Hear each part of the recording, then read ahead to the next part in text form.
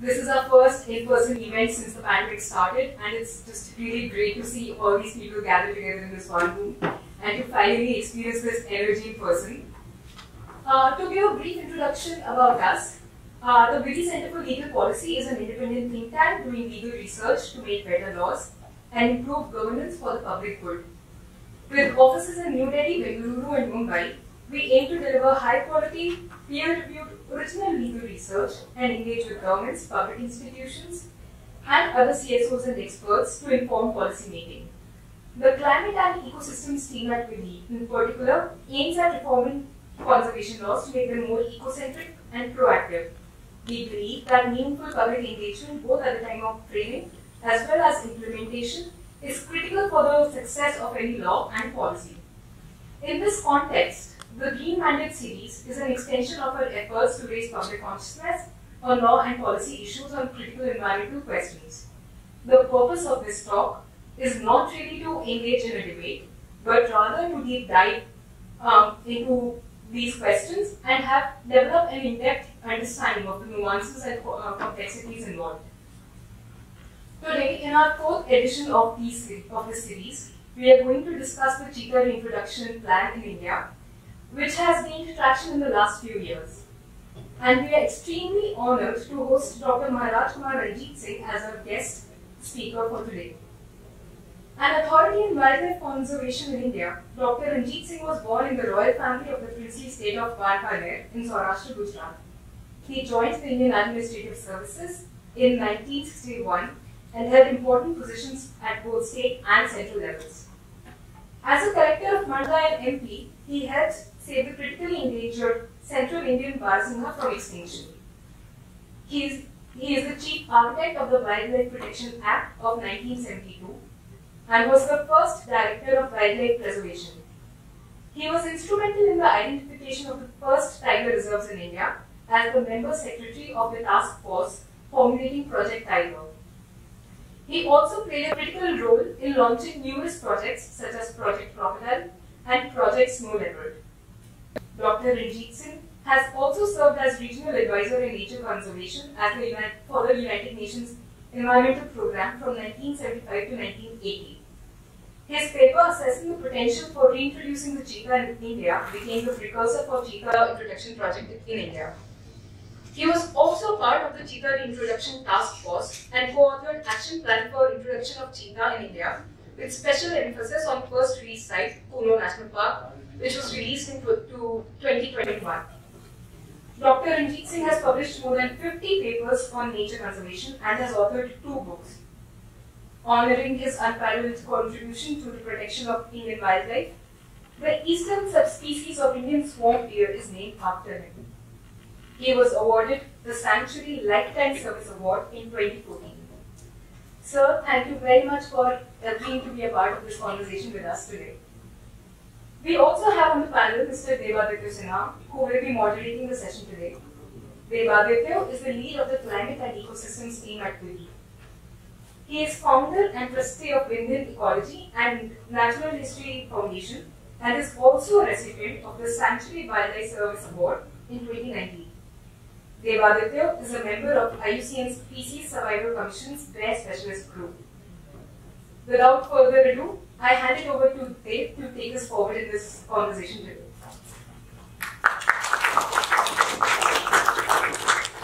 Thank you, Ariga. It is indeed a great privilege for me to moderate this session with Dr. M.K. So, it is indeed a great privilege for me to moderate this session with a person like Dr. M.K. Honestly, I feel I am too junior to have a conversation with him, but I will try to do justice to my role. Before I start the conversation, I will be asking some questions to him. So I want to just tell you briefly about the Cheetah Introduction Project, what it is all about. So cheetah, this Asiatic cheetah, is one of the 5 subspecies found in the world, and it was once found from North Africa from Middle East to the Indian subcontinent. But now their population is only restricted to Iran, and now the number in the latest report is just 12 in the whole world. It's just like decimally below.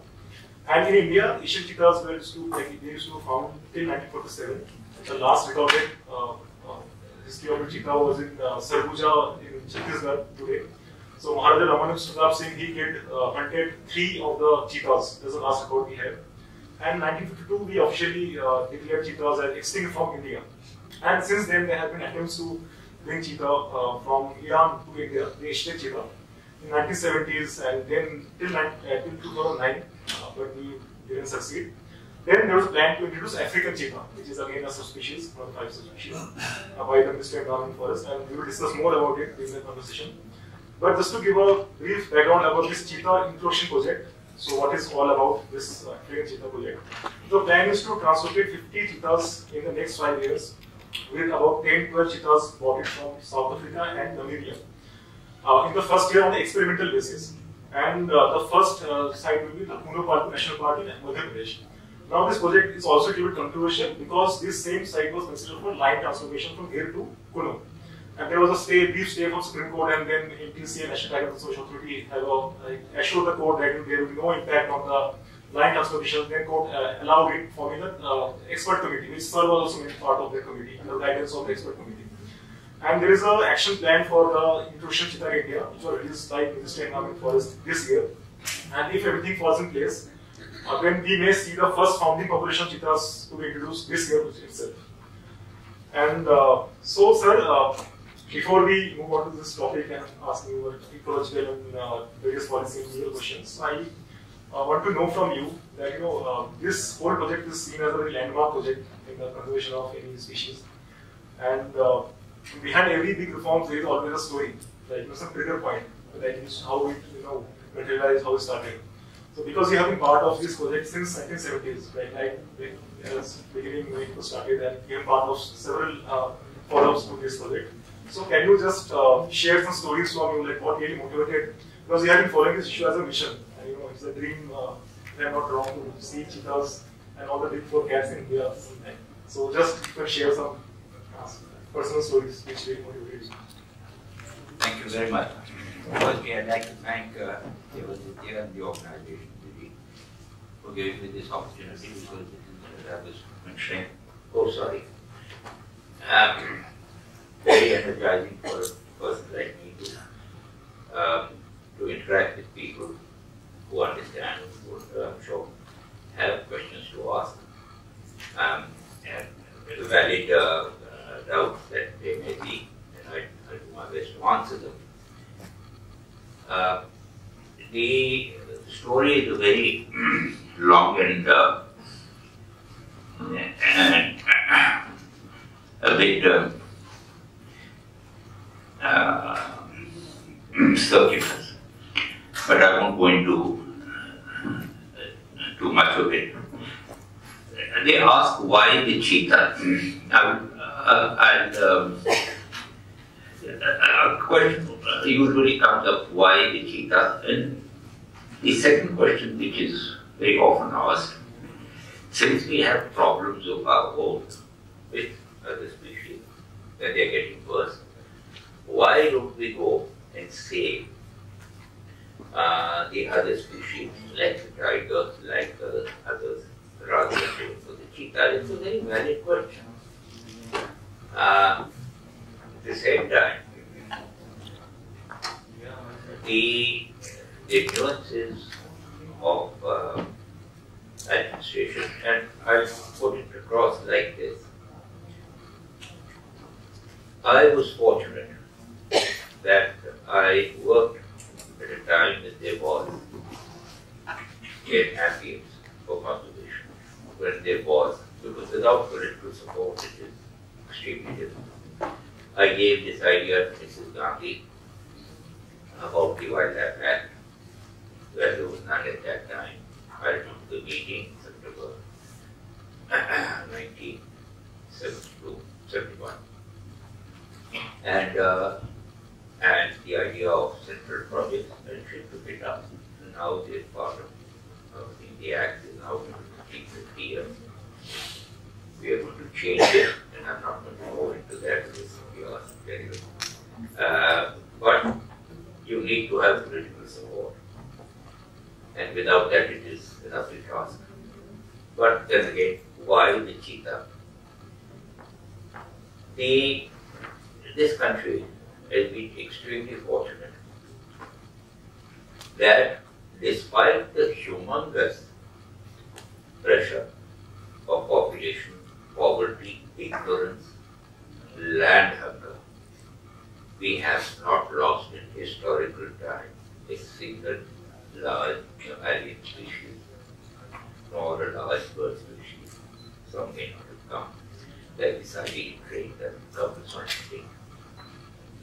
But the mammals, the only two other ones are the Javan and the Sumatran rhinoceros, which are very familiar. In peninsular India, in historical times, we have lost a single species. And you go elsewhere and there is a big, at the same time now, of course, there are a lot of species on the anvil of extinction, but I won't go into that just now. There you might be familiar with the story of the prodigal son. That he who goes away becomes a little more dearer than the one you have. And you give special attention. It's a special thing. We lost the cheetah, we want it back. But it's not just the cheetah, it's what goes with it. And if I may say so, we have taken advantage of that.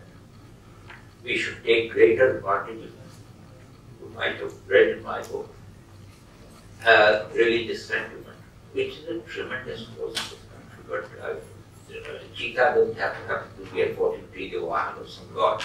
So that I can't use. But yes, but symbolism is. The first 9 tiger reserves were selected not on the basis of tiger population. There were more tigers in Kaziranga than there were in Manas. We picked Manas because at that time Manas had the largest number of Schedule 1 species in the country, 29. No other. It's a magnificent area. You see, what can you do to upgrade it? To make it from second class to first class, put it rather crassly. That was the whole objective. And we utilized the tiger as a flagship, as a symbol, as an icon, to save, in my opinion, what in my opinion is more valuable than the tiger, the habitat of the tiger. More important than anything else in this country, where our protected areas are very small, fragmented, and they are suffering. They are islands in seas of humanity, and they are suffering from the island syndrome. You know, species get extinct quicker in islands than in segregated areas that they do when they have connectivity. And there are many reasons to read there are hypotheses on this, but anyway. Now, so we utilize that to have different habitats in the tiger in the first 9, and then it spread. The same way we utilize the snow leopard to protect the Himalayas and the mountains. Because I've just completed a book on the mountain mammals of the world, and there is out of the 60 odd species, you'll be surprised that 40 plus are in India, are in Asia, and undivided India has almost 30. Look at one half of the whole world. And we only talk the tiger. What about the islands? What about the Malkor? Just because you can't drive a jeep up there and see them, they are not grand. They are magnificent. So you are there is a saying in my native Gujarati, which I rather like to repeat. Lakh maldo, for lakh na taran animal, let a lakh die, let not the savior of the lakh die. The habitats are the saviors of those. So you can have the habitat without a wild animal, you cannot have a wild animal without the habitat. Why don't you think of that? We go to national parks only to ogle at tigers. We go by the, you see, this is the other thing, and I'm not going to go because I have critiques my own family, so he talked too much about, this mega mammal syndrome. That is it. But, and we utilized the whale shark. We utilized the dolphin to save the river ecosystem. Incidentally, you mentioned about the Project Tiger, I think being the most successful project, overall is the crocodile project. But there is a reason for that anyway. And there it was. You see, the one was to bring back that. The other one was to focus attention on another biome. And that biome is today the most threatened. You see, it's not just the grassland, it's a grassland forest mosaic. The acacias, the xylophytic vegetation, the grasslands with the forest. There is a misconception because we see cheetahs running around in the plains of the Serengeti, and we think that the cheetah is only a grassland species. Of course, it is a grassland. But it is a grassland forest mosaic species. It requires forest for its young. And you will be surprised, in the 20th century, the last cheetah was not in the, there are reasons, you can ask me about that later. The cheetah, the last cheetah for 50, they did not get extinct in 47. Madhya Korea's son, Ranjitsinh, was the person that saw them in the same place and late in 1958. So I say they got extinct in the 50s, but anyway, that's semantics. They took to Sal forest. There is a thing about the Sal. The Sal is the grassland forest today, because they have these frost hollows where the cheetah and the barasingha and the ogier are. So the cheetah would remain on the periphery, go and attack and catch whatever prey they go and eat them and come away. So it's suboptimal habitat. They can survive there, even in Sal forest, but they would do very well in an area which will have both grasslands and, as I said, xylophytic bushes and all that. This is the most productive ecosystem in the country. It is the most grasslands and forest biomes, mosaics are the most productive ecosystems in the whole world. The largest biomass of animals is in Kaziranga, in grassland forest. High grassland, low grassland. You have the highest productivity. So, we have to bring focus on that. It is extremely important. India today has the largest livestock population in the whole world. There is a forest policy, there is no grassland policy. I tried and that failed. It's good. Nobody wants to appropriate. We've given away our grassland. And I could go on and on. The most endangered species in this country are grassland specific species. The floricans, the bustards, the barasingas, Manipur deer, and I could go on. Anyway.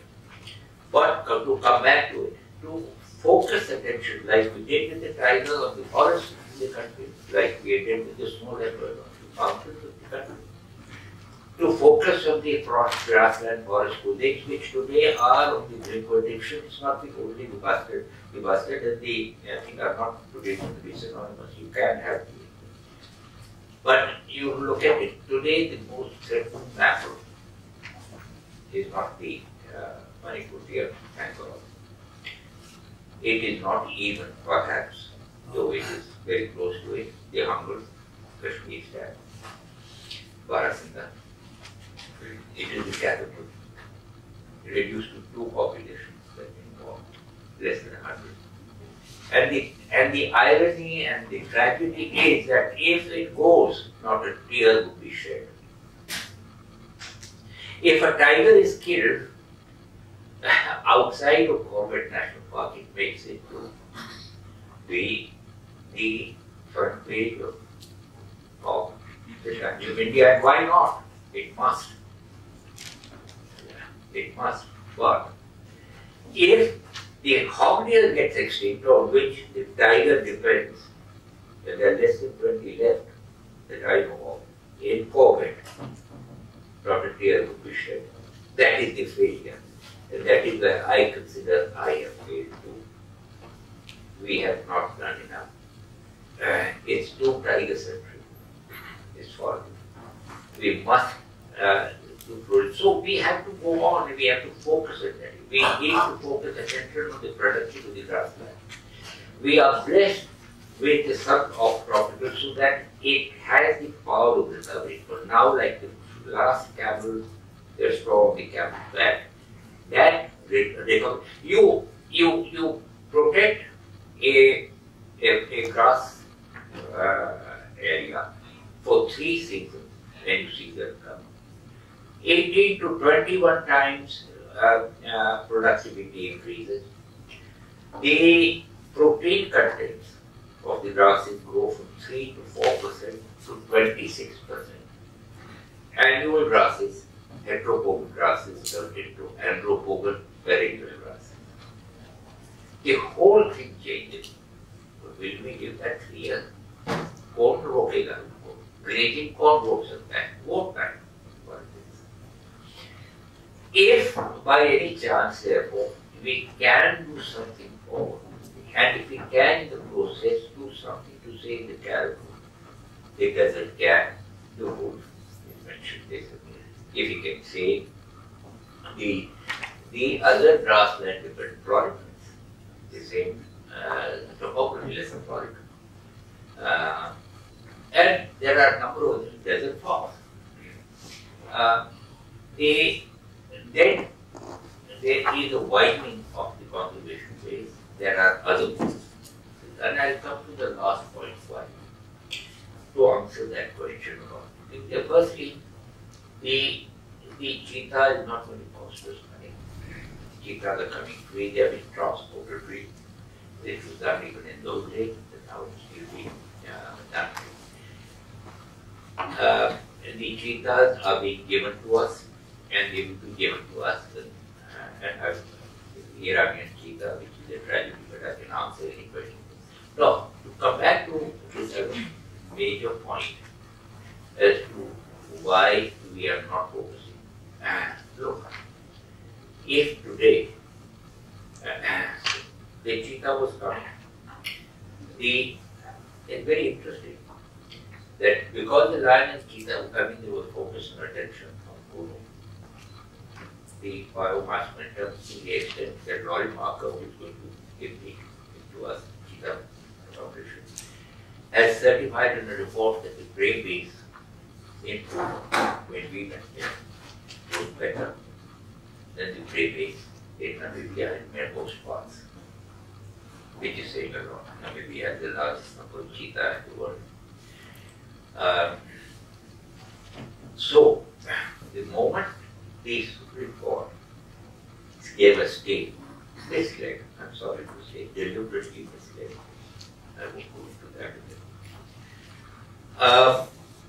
The government attention dropped and poaching started again, very big on that.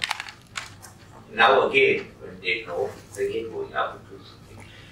We bureaucrats work better under a project than we work under. Today, the Tiger project has lost its thing. When you get posted there, you're carrying on something that somebody else. That zeal has gone. That thing is मैंने ये किया. Ego. But if you can use ego for conservation, क्यों नहीं? अरे वो सब चलता है शाम दाम दंड पे. Provided you do it for a particular reason and not selfish motive. Why not? You're not cheating anybody. Anyway, so from that angle,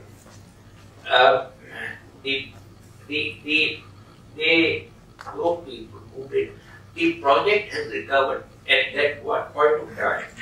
There were far more drivers outside project drivers areas than there were inside. True, we started with 9, 12, and now over 50. So we covered most of the tigers. Are there any tigers outside of any protected area? Tigers are protected.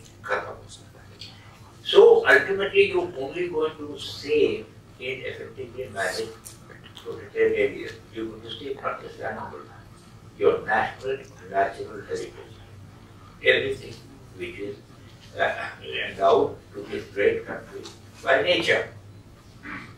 And that heritage is equally important, if not more than any man-made heritage, cultural, religious. वो भी तो है. They are also temples. They have, there should be sacros.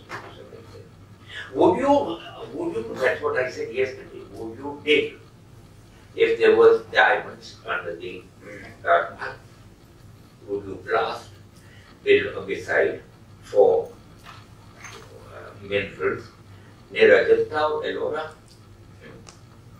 That was blast in Kazakh and Kazakh. Also, good to psychosis, there should be a beacon which is not crossed, and I won't go into all that. Coming back to the cheetah, if we focus on that, Kuno itself will get upgraded. Kuno itself will get upgraded as it was for the lion. And you can ask about the lion.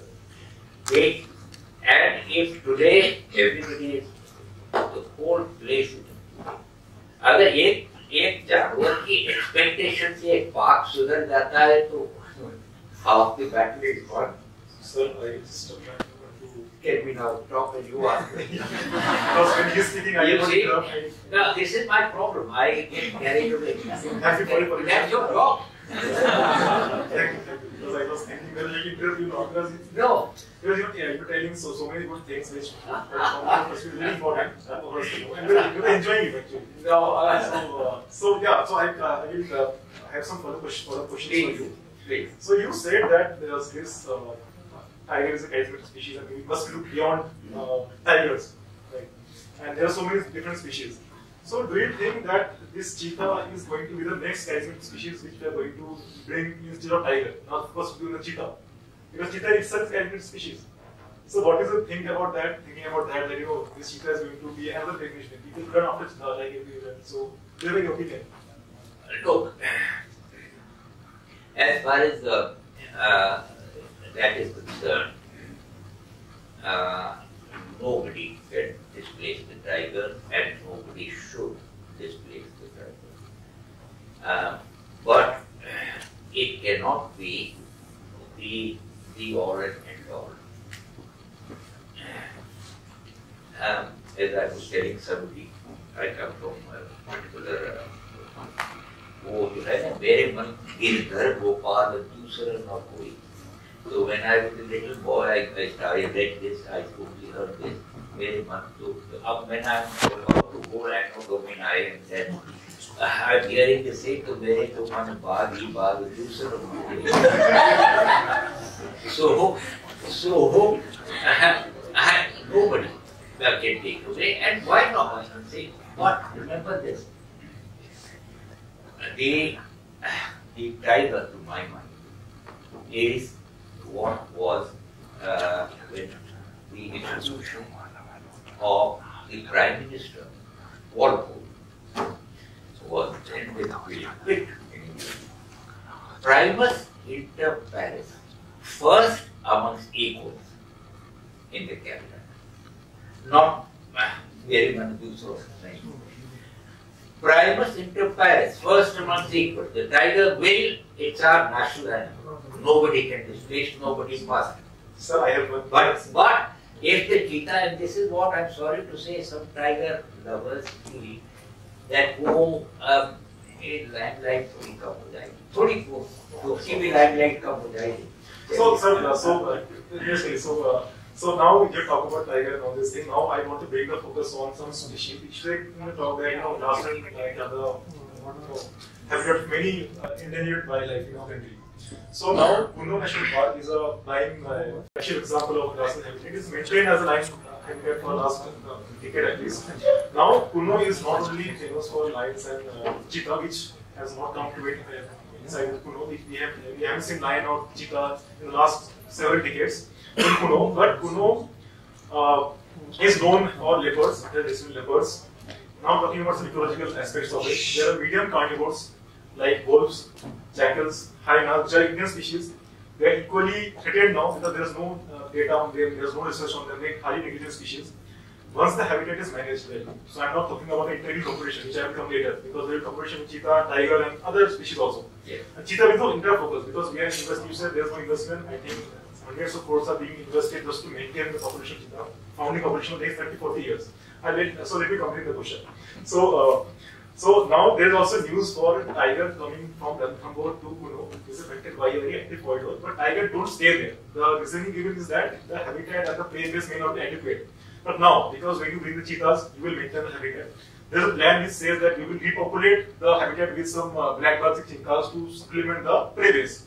Now, in the action plan, the Cheetah Introduction Action Plan, so I am not talking about what you believe and what is the plan is there, the ministry. It says that I will quote it, so I will not summarize. It says the leopard population in the landscape needs to be managed during initial years of cheetah introduction, 4 to 5 years, so as to avoid or minimize interspecific strife and allow the cheetah population to stabilize. Now, this doesn't stop there only. There is more to it.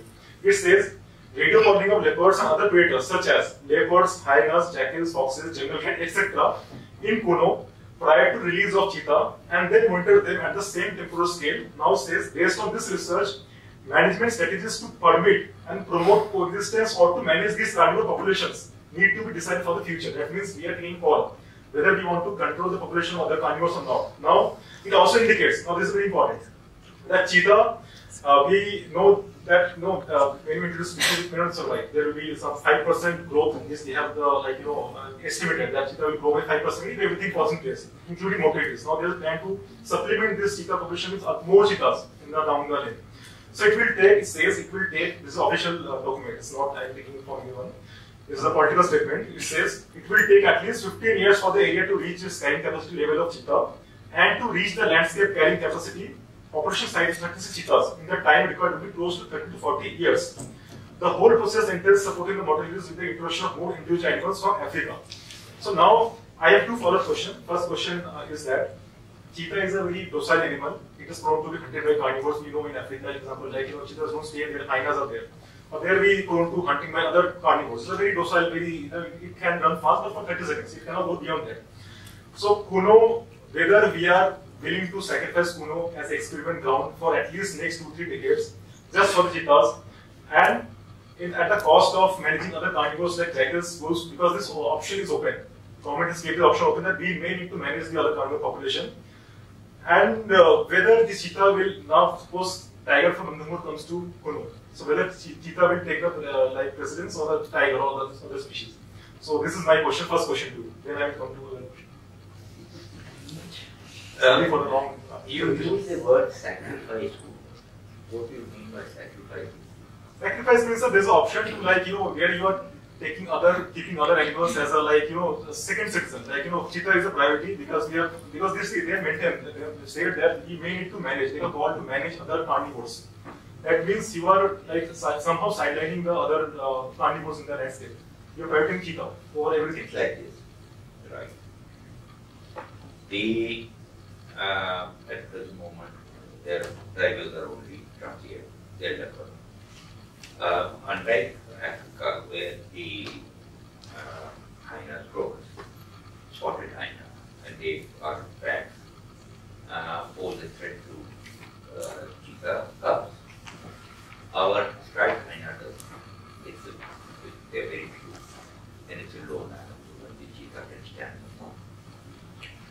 So that is not a problem. Jackals are not a problem. Look, there is a standard practice in Africa that you first introduce and this is what I told before, to cheetah versus the lion. I mean, there is no question of priority. The priority of lion is paramount. It's our animal, and it needs a second home. Incidentally, it was I who declared Kuno as a sanctuary and a park as a forest area.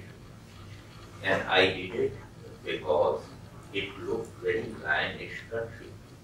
And I'm talking about 1982 when I was 81, and when I went there as forest secretary for park. It's also of interest that the first lion, African lion, were introduced by this India in Kuno. It is very lion country. But this is being done in Africa, and it can be done in India. And it's a traditional way of it. It's a standard practice. You introduce the smaller carnivora first. One later, and they become the resident. They will not go away. They will not. You see, territoriality is an extremely important factor in animal ecology and behavior. Have you seen, if you see the legs of black buck, and they are marked in small areas, and one animal goes into the other and is chased back. I've seen a single horn animal, black buck, chase off a very large male of his territory. Once he is taken possession of that territory, he becomes, that confidence is there. Once he goes outside. So, to come back to the cheetah and any lesser cat, when they want to introduce a leopard, they introduce a leopard first and then the lion in Africa. Or the cheetah first, 2 litters, and they do not go. First litter is good. Second litter, you can't drive them out. They will be there. Then you can put the other lions in and you can do what you want. And they will be conflict. There will be occasional killings. That is to be expected. And if it were the Iranian cheetah, it would have been something else. The Iranian cheetah is the most precious animal in the Asia. And we can go into that later. But we can't think of the ethics. I have, in my book, I've given an agreement with the government of Iran in the 70s of the exchange of the cheetah with Iran. That is history. Today they don't. At that time they had 300, 260, 280, I think we had 300. Once the cheetah gets established, you can have the lion, you will kill somebody, I said. But let me say this, they are coming from an area like Namibia. Namibia allows CITES permission of 150 to 250 cheetah removed or shot in a year. 150 to 200. And Lorry Market tells me there is 14, so they do 300. So 250 जो वो वैसे भी दे रहे हैं, तो थोड़े यहाँ आ जाएं और थोड़े they are thinking, it's not such a big thing. You must be prepared for that. You must be prepared, but they can live in deficit position. I would draw your attention to a map of Irfan Habib, the medieval of Mughal times. Mughal times में 4 large carnivora in the Kuno area: lion, tiger, cheetah, leopard. If I can see all 4, I pray to God, I'll die a happy man. All 4 kingdoms. ये है तमीज होनी चाहिए, dedication होना चाहिए, क्यों नहीं हो सकता? हो सकता है. So I have one follow-up question to you. We're talking about time when habitats were quite contiguous. So now PS and India are very islands in a mosaic of human settlements. You know, and we compare the size of the PS in India, they are marginally very less compared to what in Africa we have. So now the thing is that I was reading somewhere this African cheetahs, they are very low density animals. The density is 2 animals per 100 square kilometer. So I think in India we have hardly 10 or 20 PAs which will be more than 500 square kilometers. You can go better. So now Africa, which is a sparsely populated, human cheetah conflict is there. It is considered a threat to their decline. It's still a vulnerable species. It's not a least concern. It is vulnerable to extinction. IUCN has said this thing. Now, this African cheetah, one of the African cheetahs. Not Asian cheetah. Asian cheetah are vulnerable. They are all vulnerable. That means they are a threat. So wherever hunting is allowed, so that's a different issue. In Africa, tourism is one of the other aspect to it. But now, talking about India, we are bringing a species from Africa. And this species, like, they are used to be a very sparsely populated country. The PAs are very large, they are contiguous, and they have enough place to move around. In India, the thing is very different. We are the second most populous country in the world.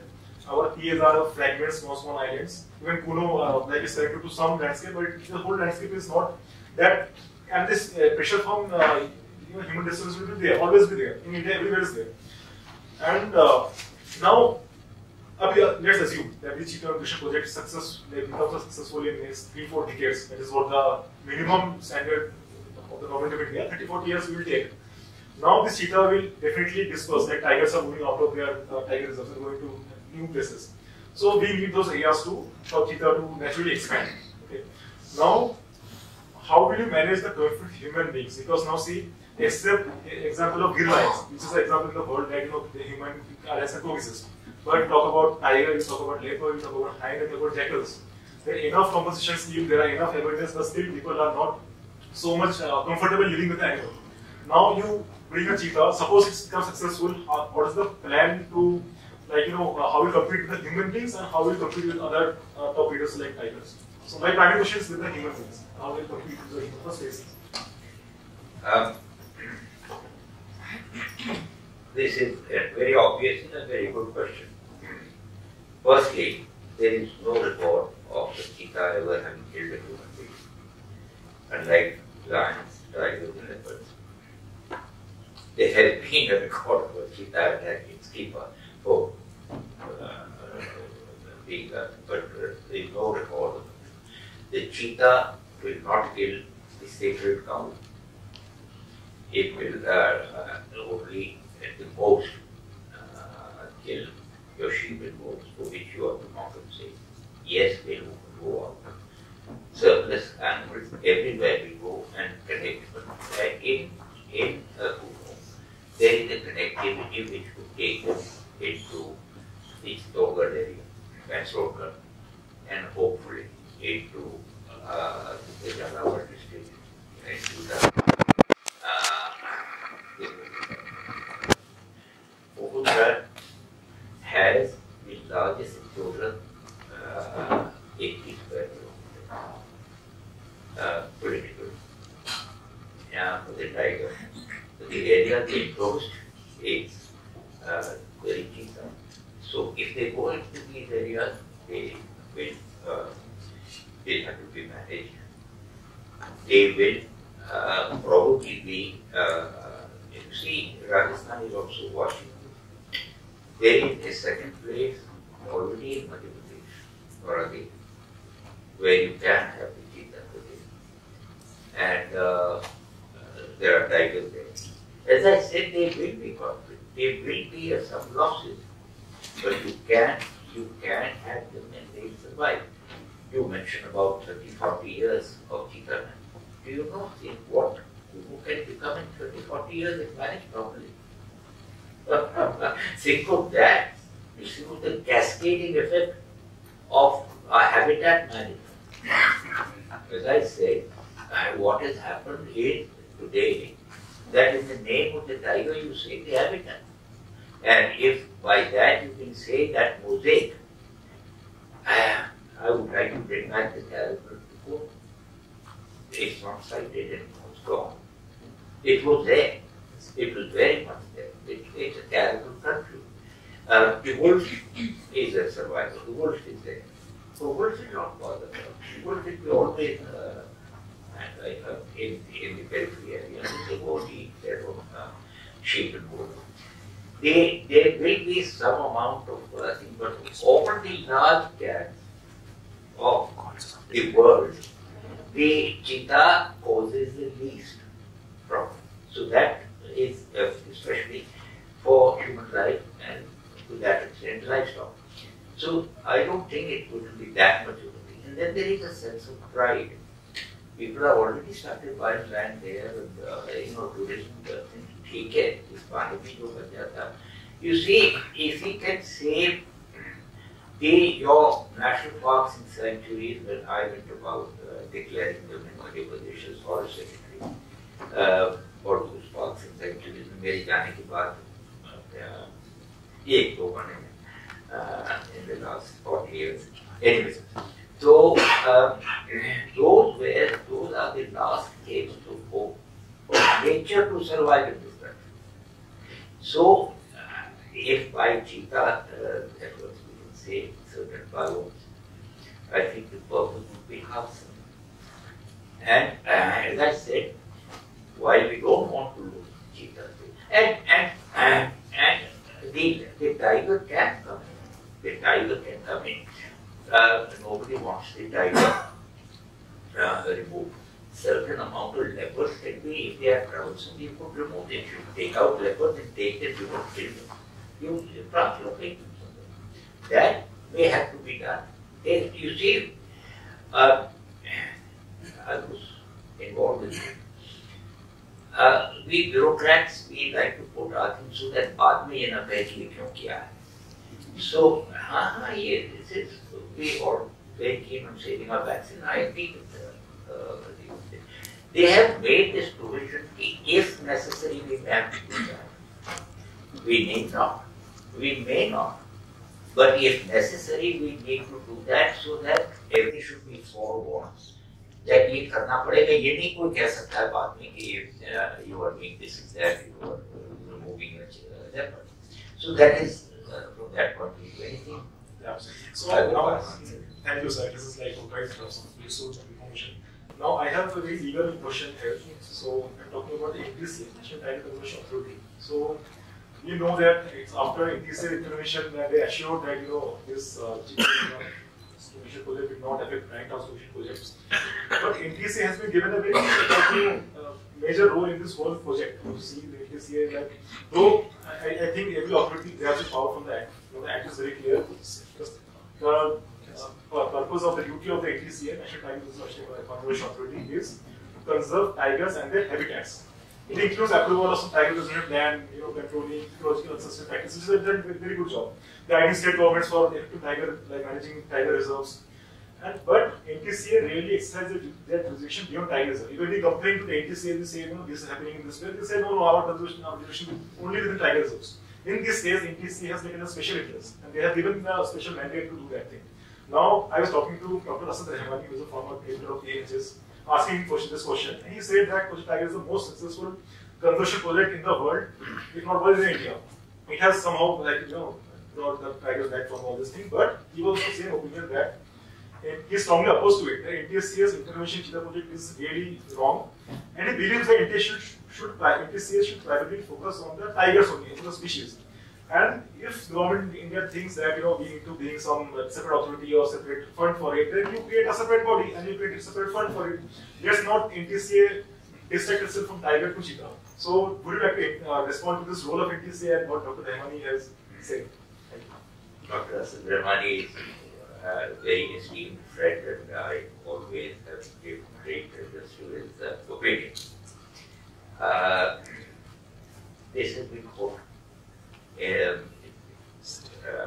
Cheetah project was assigned to project to the NTCA on my suggestion. And there is a reason which I have not shared with anybody. One was that at that time there was a person there who we felt would be either suited, but also with something more. It should not be the tiger versus the others. Unni ko diya, unni ki responsibility. They made the thing. You see, it's human because deliberately done. If we had given it and created another body, it would have been tiger versus the cheetah. Bureaucracy. We are territorial people. We are more territorial than some tigers. So, yes. So, cheetah versus, and the cheetah would have lost against the tiger. To me, somehow, you work out a thing between the tiger and the cheetah. It's a very smart move. ये जानबूझ के किया। अब आप सबको बताओगे तो since you are very point, nobody is asked this question. So, before I open this session for question for audience, I have one last question. I had many questions, but I think we are also time bound. One last question is that in India we had Asiatic cheetah, and we tried to bring the original species, first species of the Asiatic cheetah from Iran. We didn't succeed. But then, do you think that if you bring African cheetah, because the introduction now, it's not a reintroduction. If you see the change in the nomenclature, it was initially introduction, it's now introduction of cheetah. So I mean, because it's an African subspecies. Now, background might be no, it is not an Indian species, it's being borrowing from other country. So, do you think this introduction of African cheetah will bring back the same glory and pride which we take in conserving tiger, one-hand rhino, or this other species we have saved? Somehow managed to bring back the extinction. What is the personal opinion on this? I would have liked nothing more than to bring the Asiatic cheetah. I had an agreement with them, but that's history. Things change.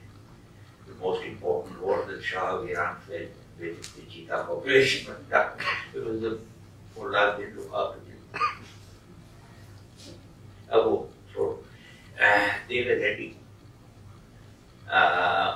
to give the cheetah, they were ready in this year, but now they are not asked. So they never refused us. They never refused us. They were ready to be worked out. But that is now history. Now, it's a question of, is it not either or? It's a question of, it's not cheetah versus the tiger, the cheetah versus the lion. It is one more icon in the Indian pantheon of 33,000 devtas. So one more icon. And, क्यों नहीं हो सकता है? मंदिर में भी तो कितने ही होते हैं? तो and you go from one to two. You have one habitat over two. Why not? Now it's a question of spreading around. It's not a question of taking away anybody's ground. That's one. Yes, we would like, but I would like to clarify this. Yes, we would very much, but we are not. The IUCN guidelines which were used and deliberately to prejudice the opinion of the Supreme Court, I regret to say, in 2013, which was regarded that they changed it because we produced the aerial. The Supreme Court said that no subspecies should be allowed to mingle. But if a subspecies goes away, then you can bring in a closely related species. Now I come to that. The Florida panther was removed from that. They brought it from somewhere else and reduced it to something. It's a different subspecies. It can be done. And let me say this. The lion came from Africa. The cheetah came from Africa. South Africa, both. Man came from Africa too. And so did the leopard. Of all of them, the cheetah has changed the least. The lion, you can make out. ये African and ये आपको मैं बताऊं कोई नहीं बता पाएगा क्या है. I produced 2 photographs of African. I would challenge anybody here to make out. You know what the difference is? I'm not going to tell you.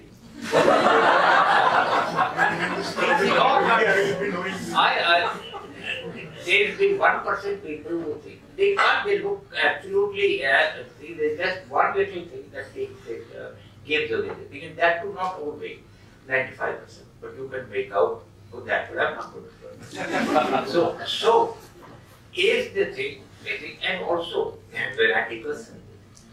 Everything else.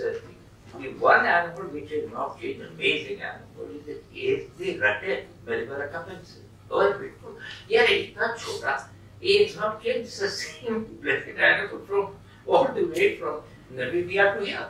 So, but if that is the thing, the other thing is that if it is the same species, it is also the same thing. And the most important thing was that while African cheetah today is as valuable as Mona Lisa, these other ones are 250 a shot a year. तो 2-5 मर जाएंगे, तो इतना you need not have to shed so many tears. So इसीलिए because they will be dead, and we can try that. And if they catch on, I think the other states would also like to have them. And if therefore you can have more than one, there is another great ambition. The Iranian cheetah, and this is, I don't want it to be shared, but it's just their dreams of an old man. If our chaps, our boys, are very good learners, we have ego, we do not admit, like a driver, we say we know everything, we know, but we learn very fast. We did not know how to breed a crocodile. We became such experts that we stopped. That's why I say Tiger project or the crocodile project is stopped. we won. So at the same time, there was a time we did not know how to tranquilize a tiger. I've seen a tiger die, we didn't know how to tranquilize it. Today we are experts. If we become experts in cheetah, we will send our boys to save the Americans. Because the Americans have gone. Those who have collaborated with the Americans have been one Iranian man is shot, the others are in Spain and Portugal. The Iranians get to your collaborators with the Americans. If our boys can go, we will get a diplomatic thing, we will be able to probably help save it. Our boys can do that, but that's a dream. पहले या तो सीखो फिर वहाँ करो, but we can. We have the ability to do so. So now long term. Yeah. So now we can take some questions from the audience. Yes. So I can see many. I'm sorry. Yeah. No. So I will go from this side. Or Tarika, yeah. First of all, thank you, sir, for the excellent talk. It has been very enlightening for all of us. I have a small question. Noted ecologist Madhya Pradesh has said that the Wildlife Protection Act is anti-people and it should be scrapped. That people should have the right to defend themselves and their property against wild animals. And that wildlife should be seen as a renewable resource that should be harvested. So I wanted to know your opinion on that matter, since you're the chief architect of the law.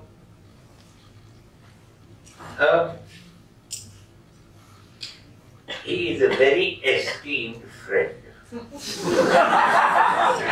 we have been comrades in arms. But बुढ़ापे में लोग बदल भी जाते हैं. तो अब ऐसा है. Let me say this. His premise is wrong. Firstly, he says that you have the right to private possession. Section 11(2), the proviso. Please look at the Wildlife Protection Act, Section 11, proviso 2. You have the right to self-defense. When I was drafting the law, and for 15 days I argued till I got my way. He said you must provide the right to self-defense. So I said yes. But at that time you should not have been committing another offense. Which means that you should not be in possession of an illegal arms, which is violation of the Indian Arms Act. And you should not be carrying a weapon in the national park or sanctuary, which is not allowed under the Wildlife Protection Act. then you can exercise. If you are legally allowed to at that time, it's a good league, but it's a good league. That you should not be. So you have the right of private defense. No, the right of private defense of what? In crops. You go and plant tree, succulent thing in the middle of the area, and you expect animals not to come in. आपको किसने कहा था कि वहाँ जाके रहो? You see, today, why don't we move up? You see, this business of man-animal harmony is fine as far as it worked, but no more. Because we do not do this exploitation for our civility, we do it for sale. So, for a need it's something, but for commercial purpose, there will be a conflict if you are living in human habitats. They are only there. And that conflict, if you regard that you have a right to defend your crops and kill every animal who walks into it, then I say, what right have you to be there? You go out and the government is prepared to settle you out. One of the best things I've done in my life to settle the first two villages to go out going in national park. There was my brainchild, if I may call so. I haven't mentioned it that. But yes, after that, so many 21 more villages went out to Ghana after the first two snowfall Ronda that I got out. And they are all happy outside. The other why is out. There you have every right, you should be given compensation. And the right of self-defense is there, but not the right of self-defense. If you वहाँ जाओ और तुम्हारा कोई crop भी नहीं है, तो then don't have any. Then say simply that it is one. Secondly, is that it is unconstitutional. The wildlife act. The Indian Constitution is one of the very few constitutions in the world where it is the fundamental duty of the citizen to protect forest and wildlife. Wildlife are separate words because that's what the Constitution says. That's why when I drafted the Act, I wanted to file that Conservation Act. He says, नहीं, तुम Constitution पहले बदलो फिर इसको करो. So हमने कहा कि wildlife अलग करेंगे, अंदर कुछ डालना डाल दीजिए, जो हमने डाला उतार दिए. But now have wildlife separate because that's what the Constitution says. So and there is no such thing as fundamental rights without fundamental quid pro quo. Sine qua non. So it's your duty. More importantly, the directive principles of state policy says the governments shall, not will, shall protect forest and wildlife. So are these unconstitutional? Are those constitutional clauses unconstitutional? Then he can say the Wildlife Protection Act is unconstitutional. Yeah, so actually you answered it quite well. And now we know why we have to separate what wildlife. We always discuss why this term is different. So now I see a couple of hands, so I will first go to this two hands. Maybe ma'am, you can just briefly you can ask me next. Good evening, Dr. Ranjitsinh. It's actually very similar to what we've just been discussing. That in the history of conservation, we've always seen whenever reintroductions have taken place, the whole. A little louder. I'm saying in the history of conservation, we've seen across India that whenever reintroductions have taken place and they've been successful, the local population kind of being involved, to prevent issues like poaching and all of that. So now that we're so close to the debrief for the cheetah coming in, are we doing enough with the local population in Kuno, and what more can we do to ensure that there's pride in the local people, because without them, it will not succeed? Absolutely. You are 100% right. Thank you very much for that question. You see, in a democracy like we, this is where government fails, and that is where NGOs should come. And I have been insisting in Madhya Pradesh that they must get NGOs involved because they are the catalysts. They can be the connecting, the bridge between the people, local people, and the government. Very few government servants have the gumption or the attitude of going to the people. You see, today, they must feel that this is their own, that this is the thing, and they must have a stake in it. They must get some benefits out of it. And this partly it is tourism, partly it is because unless if there is angst, if there is animosity, then the challenge is far too much, and as you said, the chances of success. So this is going to be a primary. And if any of you know any NGOs, I'm trying to send some people in there too. But the local people, वहाँ जाकर के उनके साथ ये बैठ के, this is going to be this is far more important than the upgradation of the park. And the premise is improving, preface will, but the involvement of the local people is crucial. Thank you. So I will take some questions from there, 2 more questions from the right side, try to balance from the left as well. So Bahar. How are you going to balance the gender? Only the ladies are asking. Arey what? Who's asking? I'm sorry, I'm standing up with another. I just to. So Bahar, Sorry, I know because you're recording this. Yeah, okay, I can just sit. I wanted to ask you, sir, just to build the context of that interview which was quoted was Dr. Raghav was speaking to me in that interview where he said wildlife laws are unconstitutional. I just wanted to give a context to it because a lot of people have raised objections to it, that how is he saying this as an ecologist. And what he said was that the fact that people have been denied their rights, it was said in that context. And the fact that we haven't invested in communities to not as SOPs, that okay, we'll give you biogas, we'll give you chulhas, now in return you protect tigers. He was talking about security of tenure, land rights. In that context, he said that it is unconstitutional because our constitution is embedded in the principle of democracy. And I think that when we say let's take people out of parks, that to him he was saying is an undemocratic process. So given all this, I want to ask you that do you think that we have failed communities in some ways in this model of conservation of let's move them away from nature and then everything will get protected? Tourism will come in, outside Kuno, these fancy resorts will come in and the cheetah is going to get protected. And we just move people out. So is this model of conservation failing? And that's what I think that's what Dr. Raghav was trying to ask. And I think just by calling him an old man or whatever, I think we're kind of not addressing the elephant in the room. No, I did not mean to denigrate. No, I know you did not. Yeah. No, that is not. No, but this is not Madhav and you. He's changed.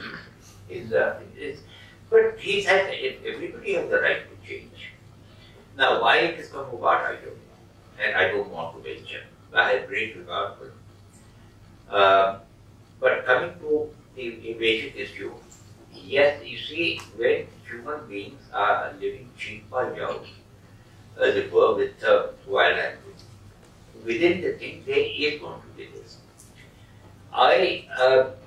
The right of the tribals, but you see, one is their right, the other is the misuse of it. In this country, laws are very well framed. They are not in prison. That's where we fail. But the Forest Rights Act, I have a number of things to say about it. You see, you may denigrate whatever you say about the Indian Forest Act of 1927, against which they say that it was colonial. Fine. The human population increased vastly. But all the time there have been settlements. In Madhya Pradesh, there have been 5 settlements. Although every time government comes out, and I was forest secretary, so I should know. And that was at that time, Chhattisgarh was a part of Madhya Pradesh. You would say, we will settle this encroachment to you, but no further. We'll be very strict. But that itself gave an impetus. कि थोड़ा साल में कर लो, वो politics है, will settle. 5 times it has been settled. And if I may say so, particular party was, I think the name is changed, but they started with this settlement, and it started off in Khargone. But that's history. You see, do I have a right of anything that I've encroached on? Is that right? Today, if I go there and say I've been sitting there, I live in Scenic Park, which is also to be, illegal. But the land position is not legal, it changes it. Anyway, tomorrow, if I go and encroach upon it, say I've been here for 20 years or 40 years, so it's mine. Does that become a right? Is that constitutional? Then you should be settled with you. One. Secondly, which takes priority in a protected area? Human or wildlife? You make up your mind. If you say that everywhere, human needs will have to be met with, that human rights have to be first satisfied. As I said yesterday in that interview with, which is there, the Lok Sabha team. As Gandhi ji said, that there is enough in nature for the need of everyone, but there is nothing in nature for the greed of everyone. Today, are we going to say only that which remains is the residue after satisfying both the need and the greed of everybody? Then you might as well not have the Ministry of Environment. What is governance? Is it that what is democracy? Is democracy tomorrow going to say that ये हमारा है क्योंकि हम यहाँ रहते हैं? कब से? अभी 20 साल है, तो हमारा हो गया. जंगल में जाके बस जाओ, तो बचा क्या? You see, where do you cross the Rubicon? If you want to say that human rights must be honored, the human needs must be. Where does human rights, tomorrow I go and do something illegal and that's in mine. This is the problem. With all their faults, the British had worked out the decision of settlement. Now you say 27 to बहुत time हो गया, 100 years, but have you been settled where you have no authority? Then does demographic occupation justify settlement all the time? You know what has happened and what is happening? People have been given land, it's been proved under the Forest Rights Act. People have been given land on pattas, and after the pattas, the forest has been cleared. This is bad implementation. So that's also politics in this country. The forest, this is in Vidhi. Forest has been cleared after the pattas have been given. So if you go into that kind of a thing, there is no end. Then, as I said, forget everything. जो लोगों को करना है वो करने दो, रोको नहीं. Thank you, sir, thanks Bahar for clarifying. If I may just, sir, please, we are going to the I just wanted to add something. No, please, your turn will come, then you speak. Sorry. From there I saw one hand, so. Yeah, please. So, it was very wonderful hearing you talk. I just wanted to ask, if we lived in an area where conservation did not require identifying icons and carrying forward conservation on their back and in their name, would you ideally prefer that on mission mode there would be another species some other kind of project on mission mode that you would select as requiring prioritization? I didn't get the question very well. There are I didn't probably get it. The last bit is your question. The last bit is the question basically, instead of icons, if we had to choose things, species that were especially sensitive for the health of an ecosystem, would you in your mind have some species in mind other than the cheetah? Oh yes. Yeah. Oh yes. Great Indian Buster. And so many others. Yes, I call them so many. Nilgiri Khan. For the Nilgiris. So I could go on and on. You could, and that was the whole purpose of getting the states adopted to adopt a state animal and the state bird and the state tree. देखिए भाई ये तो आपके पास ही आपका ये this is your and I am on record to tell Umar Abdullah in a wildlife board meeting that famous sheep farm which could go out of Dachika after 40 years of headings. And then I said that after cabinet decision बाद ये नहीं किया है. And I said कि अगर ये Kashmir stag, state animal, only found in Kashmir, named after Kashmir, called Kashmir stag. If the Kashmir stag goes extinct, खुदा न करे मेरी जिंदगी में जो होगा, अगर जो ये extinct हो जाए, एक ख्वाहिश है हमारी क्या होगी?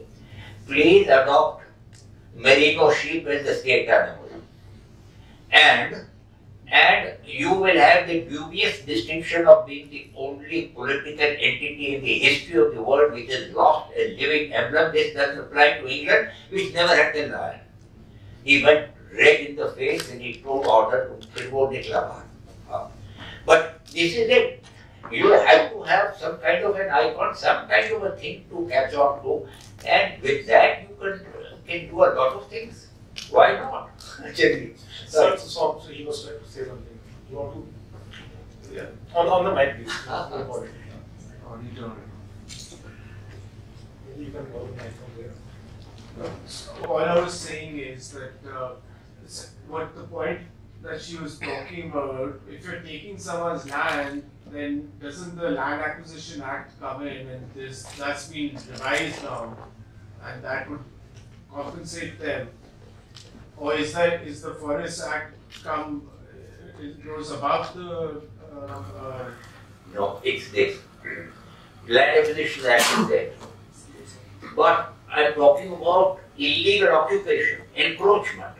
For that you don't have to have, you can throw out people.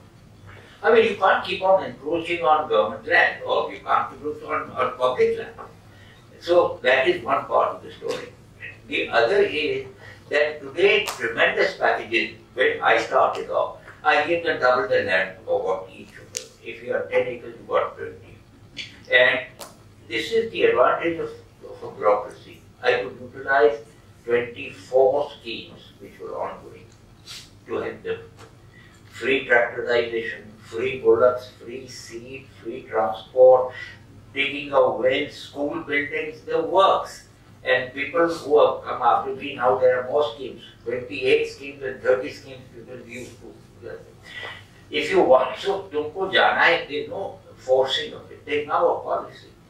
But if you do that, they get 10 lakhs plus. मेरे ज़माने में तो नहीं था ये पैसा. But so I could get land, double the land. So it's a question of giving them a package and then saying if they want to go. It is no compulsion, but if 95% of the people want to go, then the others will have to go. But उनको select करने का होता है. Go where you want to go. These are the land available you select. And you went. And they will save so much, damage from animals. Access to schools, access to markets. Ultimately, that is the solution, if they can be given. And you know who hold them back, some NGOs, because that's a bread and butter. I'm sorry, but it's true. So, sir, I saw some hands from here, that's like very wondered. Good evening, sir. So, talking about Madhya Pradesh and getting invested, so there is one wildlife sanctuary in Madhya Pradesh which is named after bustards in Karera of Shivpuri district. So, which is almost on the verge of being denotified by the approval of the Supreme Court. So, talking about this and drawing from the question that he asked, why is it that the conservation icons had always been a carnivore and not a herbivore like a great Indian bustard? Or not a bird species, but always a mammal? Is there some reason for this? Just to add to it, it's not 1, 2 centuries, buster centuries, but in came to find. You touched, you spoiled my day. I established Karera. There were 28 busters. But I did not name it after them. It's wrong to name it after. It's not called the bustard. It's Karera Sanctuary. Later on, people may accept it.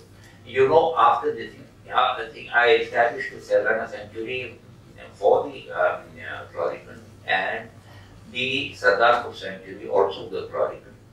But they were not called Florican Sanctuary. They were not called Bustard Sanctuary. But you know today what has happened? Once you identify this name, then you say, ये florican के लिए बनाई गई थी, florican यहाँ नहीं है, so denotify her. Savannah is being denotified, Sardarpur is already denotified, and Karera is going to go too, because there are no busted there. Na rahe baas, na baje baasuri. So, one of the issues which is common in human areas is that of feral dogs, and the same is a concern in protected wildlife sanctuaries also. And now there are some laws which allow for sterilization of animals by declaring them vermin, but same is not the case for feral dogs. So, what, and the same will be a concern if cheetahs are reintroduced, because the feral dogs, they spread diseases and attack wild animals. So, what do you think an ideal law and policy framework in context of ferals should look like? Luckily, Mrs. Maneka Gandhi is not here. Otherwise, I would have had a rough time arguing with her.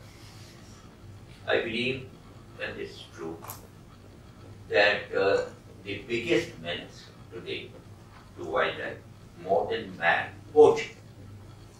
I have read deliberation here. Poaching, the dogs are responsible for death of more ungulating than human beings.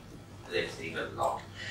There are over 8,000 feral dogs in Changthang, Ladakh only, thanks to the Border Road Organization and the army and the police, ITBP.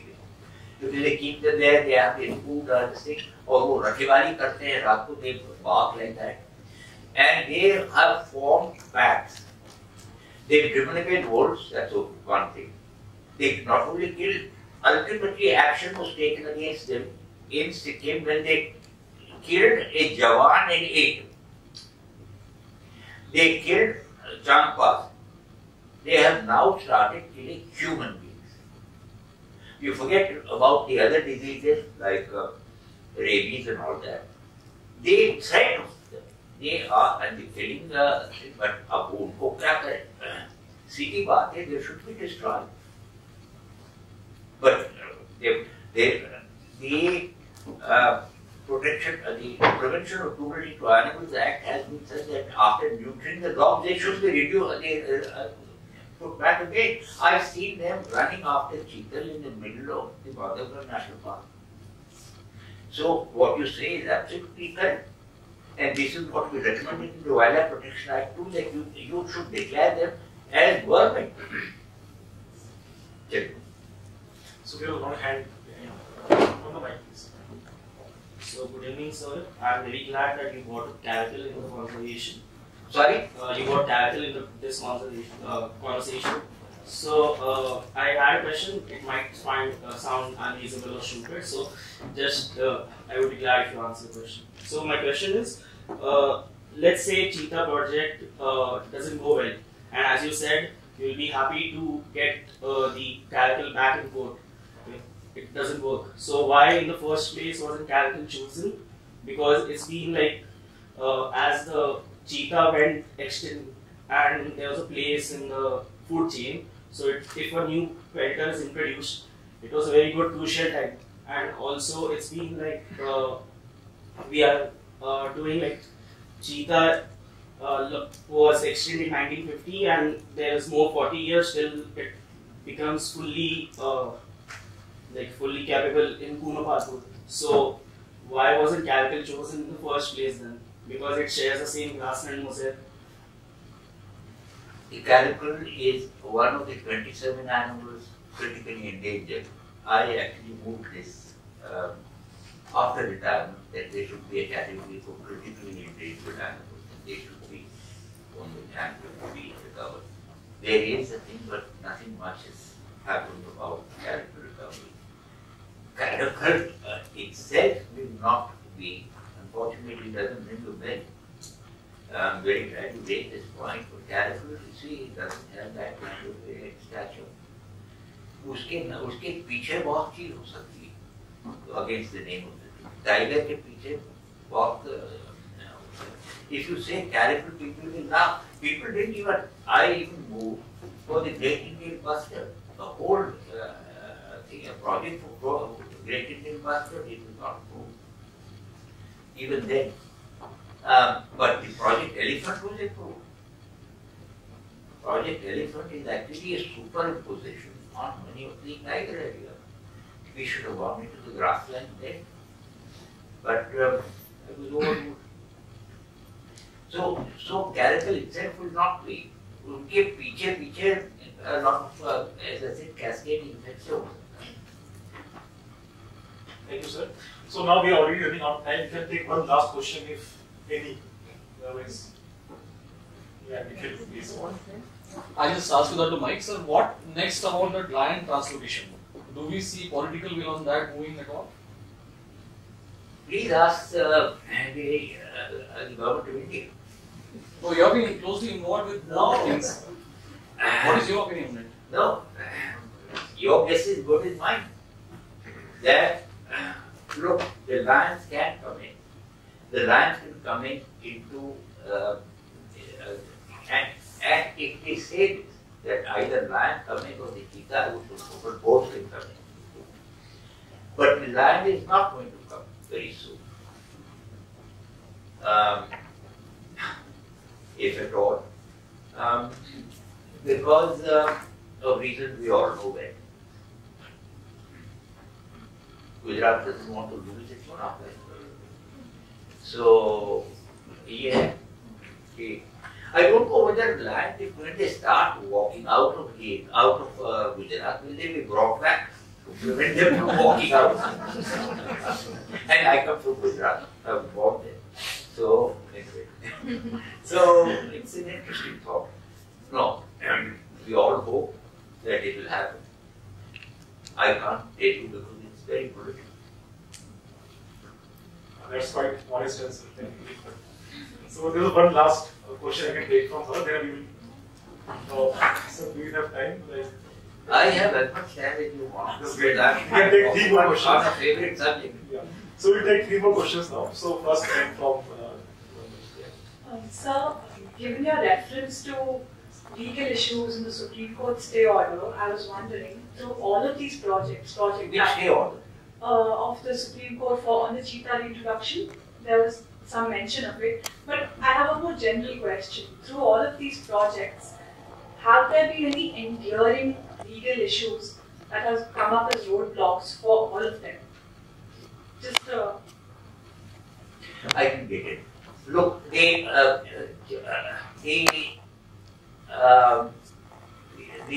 Supreme Court order was a little unusual.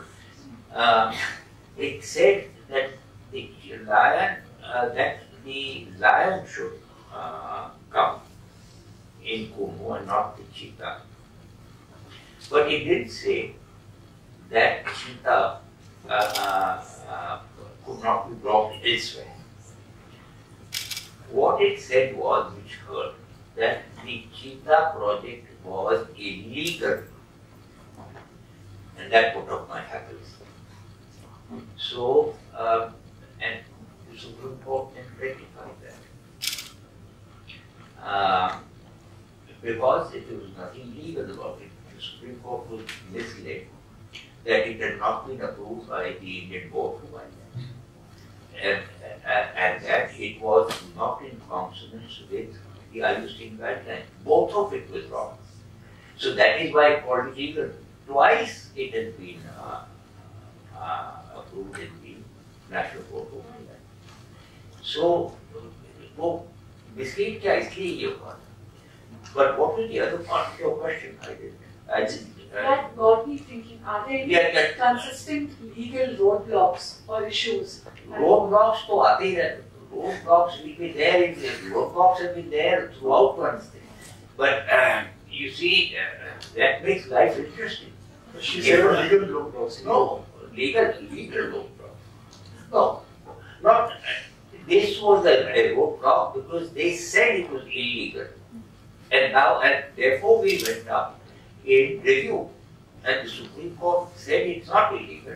And then when they pointed him out, I was the only one standing there. There was one other thing. There was nobody from the government. The Honorable Supreme Court heard me and then passed the order. And then the amicus curiae, again, the person who was misled him in the first place, said, sir, they said, these are not Indian. All right, he said. Introduction.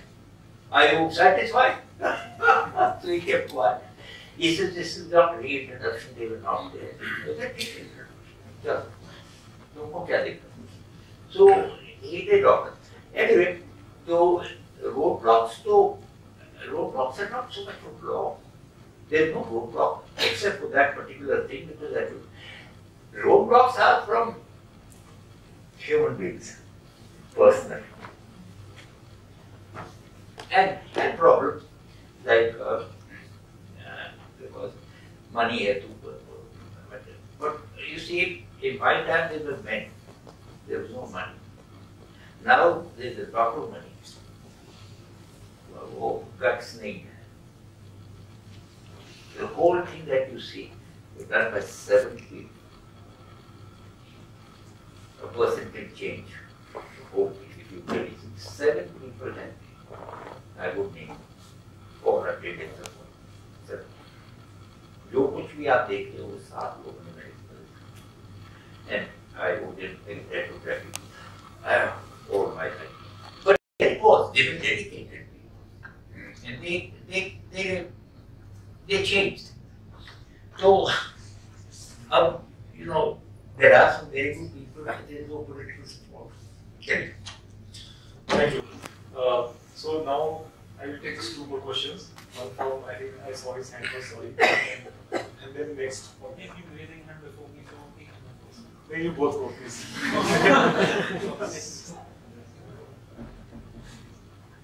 Namaste, sir. I'm really happy to hear you, and I'm also happy to tell you that I'm also from Junagadh, Gujarat, sir. You are allowed again. I'm happy to hear you, and I'm also happy to say that I'm also from Junagadh, Gujarat. So there's a reintroduction of cheetah, and it is to reach the maximum carrying capacity. It is very long period. During that, even we know the ecotourism is ongoing in the entire India, and that is actually a debatable issue right now. So at that time, when the population is growing more, when you are doing the experiment in lab, so what kind of measure will you take? And even right now, when we are talking about ecotourism, it is more it was just for the education or research purpose. Now it is more being tourist place or something like that. Rather than we say the plastic or whatever it is, but it is being more kind of tourist place. So what we will do next now. So sir, I just summarized what he said. He said that in the garb of this conservation thing, there are a lot of commercialization of the project. People are setting up tourism and all these things. So the tourism is getting priority over conservation, right? This is what he meant. Yes, unfortunately that is true.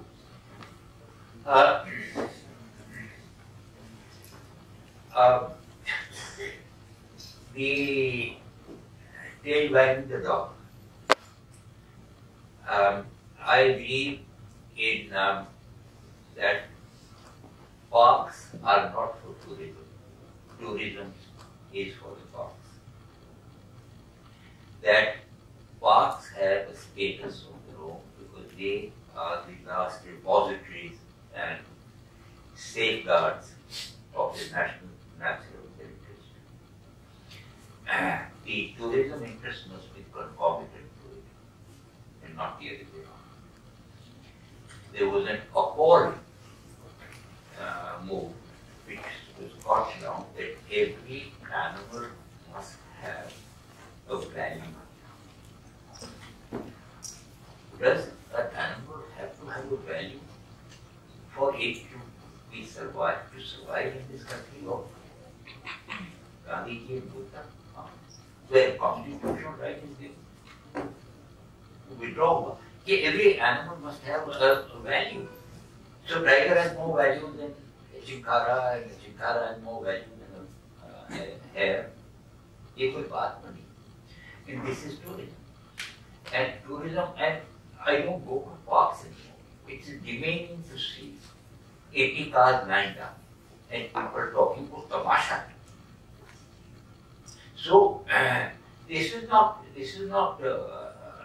You see, you visit a national park for communing with nature, not to overlook some few animals. And tourism has ruined it, but at the same time, tourism can be a great tool for conservation if you manage it properly. And I use tourism to save certain habitats, certain species. So it's a juxtaposition and a synonymity, but it has to be properly used. But tell me, you are from Gujarat, you want lions to go anywhere? And you want your monopoly.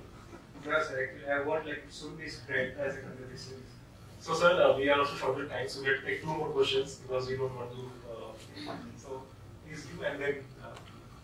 Yeah, I'll go first. Good evening, sir. Thank you for the enlightening talk. So, to my knowledge, the plan is mostly top-down approach as like the past plans, which have the same mistakes to my sense.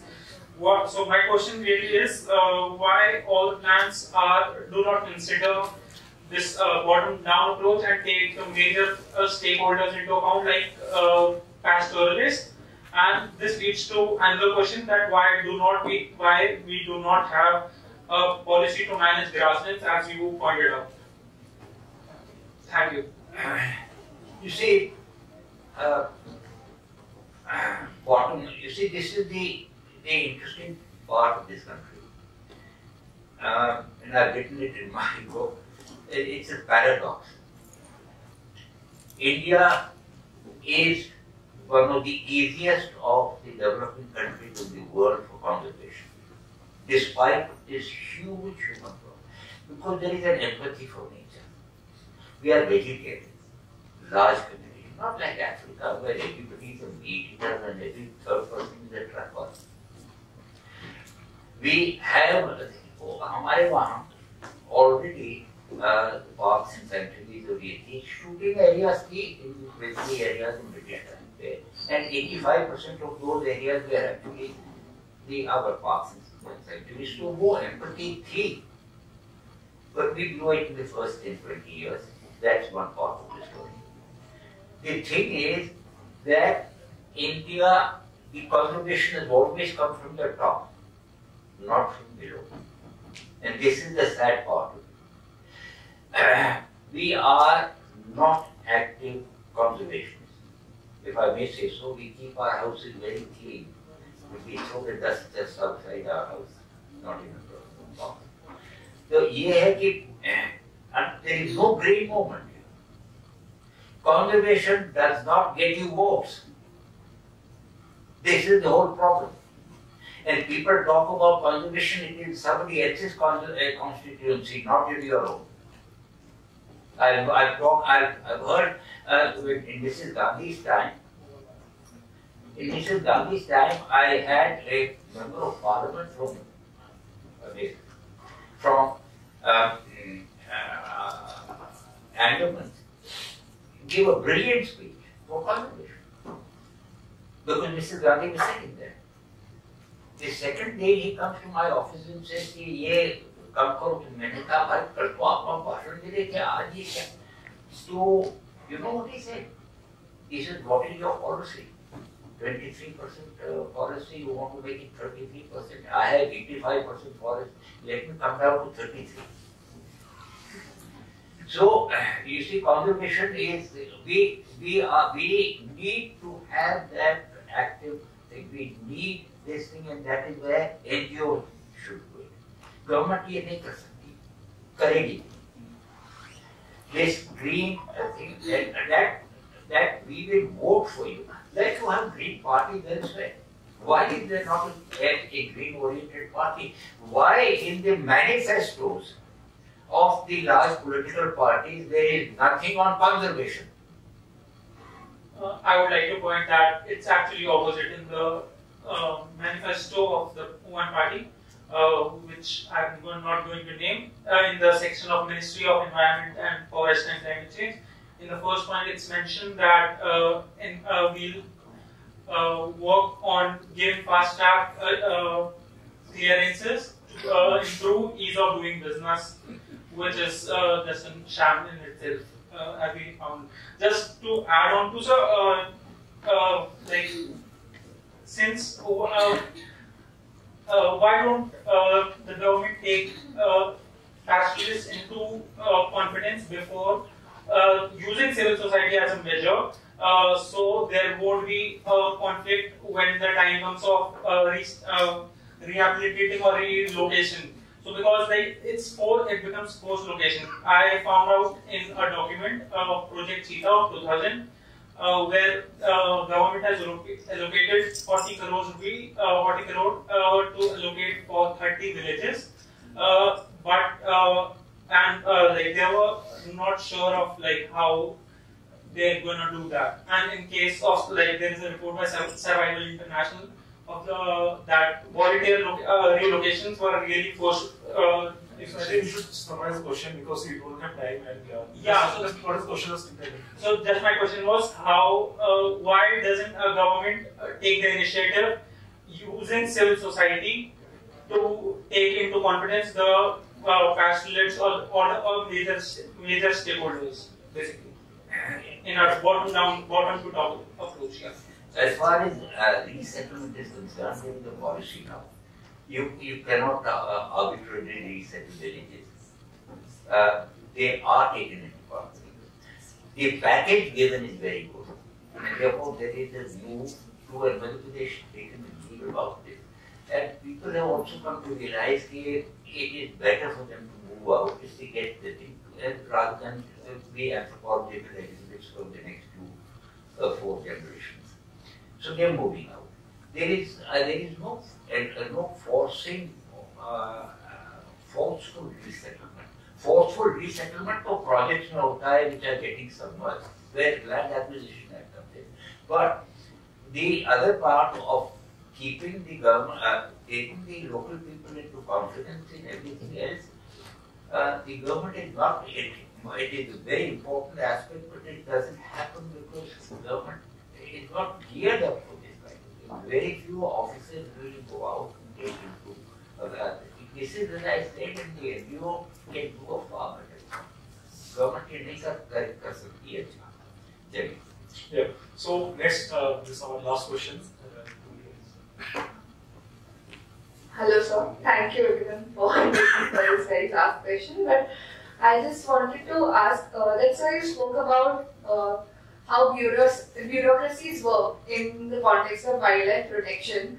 What I want to ask is that in your experience, when there's a project which may take, say, 30-40 years for showing its actual outcome, then what helps the bureaucracy sort of maintain that stamina over time of 30-40 years to sort of implement it religiously?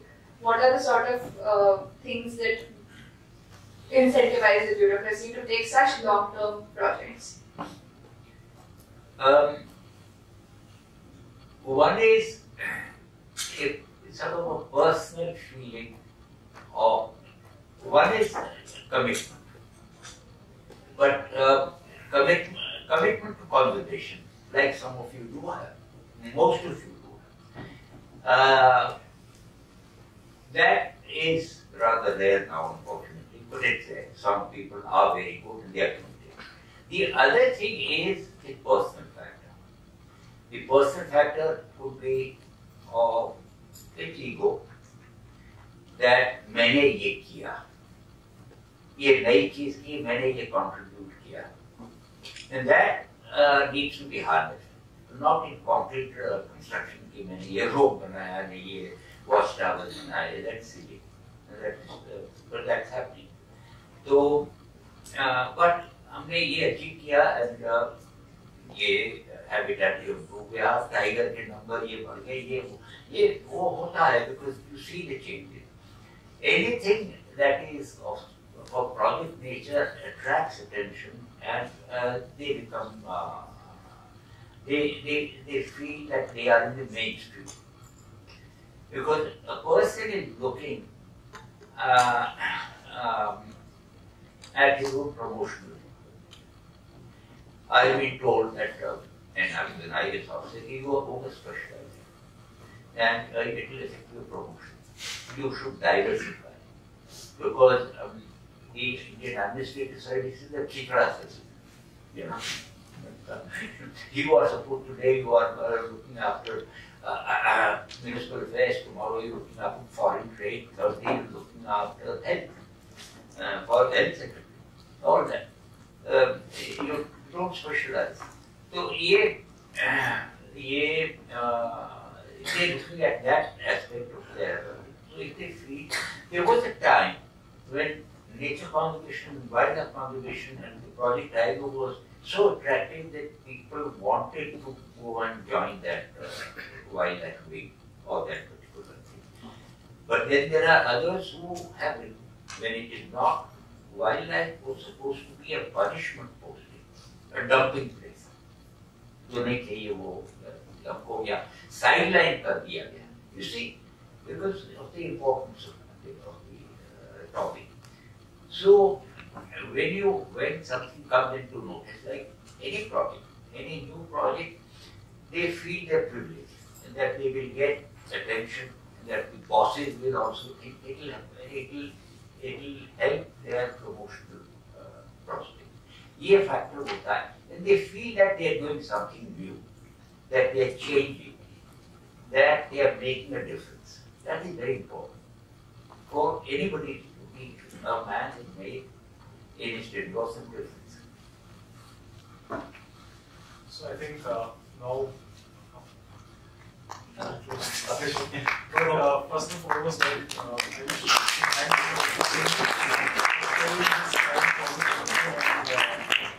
So many questions. Like I'm very enthusiastically answered each and every question. And how too long. Yeah. And we're still grateful. And there's a small token of appreciation from small token of appreciation for you.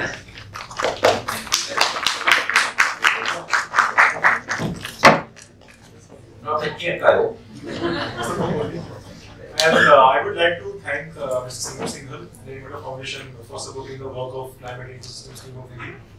And I must tell you, this is the first time we are having this physical event since the pandemic. And the credit goes to my colleagues, Tarika sitting here, Himanshu, Mr. Shaman Mukherjee, Amit Kumar from my admin team. Special thanks to Tom's team, Richa, Keshav and Kanav for arranging all these things. And of course, all of you who joined today in this evening and being patient and asking great questions. I'm sure Dr. Ranjitsinh also enjoyed this interaction as we did listen to him. No, I have to thank you for it. So thank you very much. I really do. Thank you very much. It's been a very, very enjoyable interaction.